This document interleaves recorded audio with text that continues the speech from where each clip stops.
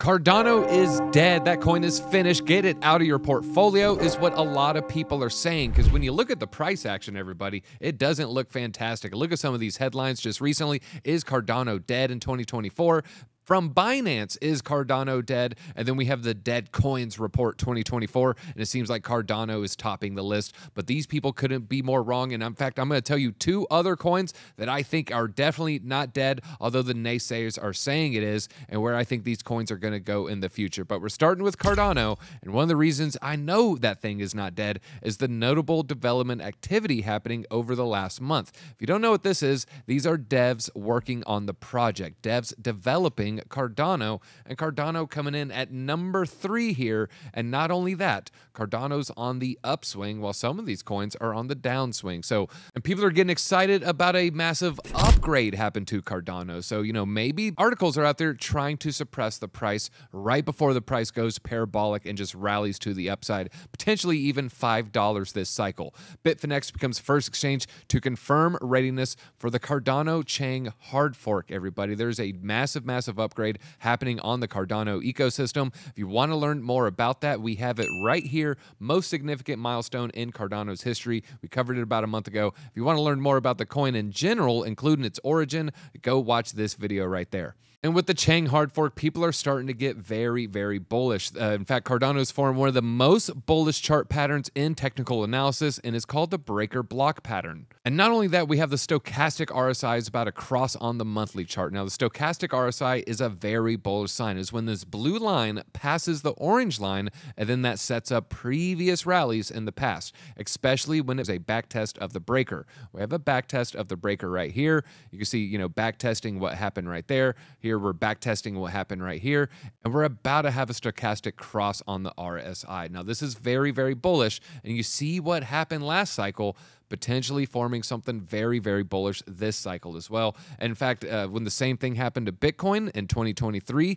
it was a big move to the upside here. So ignore the people who post nonsense saying ADA won't rally. High probability with this chart setup that Cardano is going to rally hard. Cardano far from finished, everybody. And if you look at the order book, it is largely agreeing here. A lot more people trying to buy the dip than sell any kind of pump right there. And if I had to choose a deep cut for Cardano, I'm a big fan of World Mobile Token and SNEC. These are two of the top projects building. We have a meme coin, and then we have a telecom play. Now, to see the second coin people are considering dead, everybody, I'm using the same metric we just checked, and that's going to be the Sentiment Development Activity Report. Number 1 is ICP, and ICP also on the upswing here. So ICP, a lot of movement to the upside. Now, you see all these articles, you see in videos, is ICP dead? ICP is finished. A large reason is going to be the way that token was launched. By all measures, this was a failed launch, everybody. But when you look at the last 3 months, I'm starting to see some bullishness. I'm starting to see some higher lows, and I'm starting to see a chart pattern that maybe wants to break to the upside. But it's not only just the last 3 months. We can pull out the weekly charts here. This is a ICP on the weekly. And right now, we are retesting a previous support range. You can see, this was acted as resistance, and the support band potentially setting up a massive movement to $80 target. Can ICP go to $80? Because it's clearly not dead. You see the devs are building here. And folks, I found something very bullish in the charts here. Now, if you'll notice, the very top range, it's kind of hard to tell because it's on a log chart. Well, what would you know? Look right there at that $80 range. The reason this is important, that was the first level of resistance after it finally seemingly found a little bit of a local bottom, traded sideways. This was June of 2021, later ended up peaking in September of 2021. So this is several months right here on the 3-day chart. Looks like, very, very potential target hitting the top of the Fibonacci here at the 4.236. Now, the next level, though, I would be paying attention to would just be the 382. You can see it kind of acted as resistance before. I think we're going to break through this, but it'll stop there for a while and good potential to come back even lower. So that's going to be right there at $10. So not only do you have it on the 382, strong psychological support level, and ICP, they're making partnerships. They're doing things with the UN. They're doing things with governments. And ICP, if you don't know what it is a alternative to corporate cloud services. So a lot of data on a blockchain. And so having something with a credentials pilot program in Cambodia, perfect use case for ICP. And then the last and final coin I'm going to do, and then I'm going to give you a sleeper pick at the end here, is also going to be on this list, and it is Polkadot. You can see Polkadot also on the rise when it comes to development. Now, Polkadot, is it dead? You're seeing the same stories. Oh my God, oh, it's done. In fact, they even making meme coins over Polkadot being dead. The truth is, it finally happened. Polkadot is dead. Now, I'm not saying go buy this meme coin. I know nothing about it. It's just showing you how strong that narrative was. They're actually making fun of it. But folks, I think a rebound is imminent. I think Polkadot is about to have a huge, huge rally. One of the main reasons is that DOT is oversold. We're in these oversold regions, and this is going to attract more traders. This is going to attract more buyers on the range. Not only that, the number of active addresses on the 7-day moving average is about a 25% pump right there. You can see the active addresses. I think maybe that was the bottom, and now the active address is just going to continue to go higher and higher. As the active addresses go up, so does the price. It just marches in lockstep. Now, Polkadot doesn't look like the best on the charts right now, but the potential is there. You can see it was above $50 last cycle. But where's Polkadot going to go this cycle? That's what people want to know.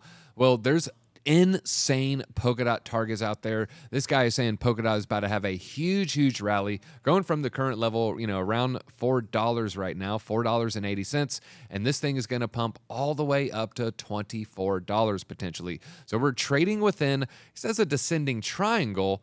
Well, folks, I kind of see a little bit of a falling wedge. If you don't know what a falling wedge is a bullish signal, meaning typically the price goes up. It says the sellers are losing momentum and the buyers are moving in to slow down the fall of the price there. So here you can see DOT looks bullish. A breakout above the current resistance trend line could trigger a great rally towards $24. Well, is $24 in the cards?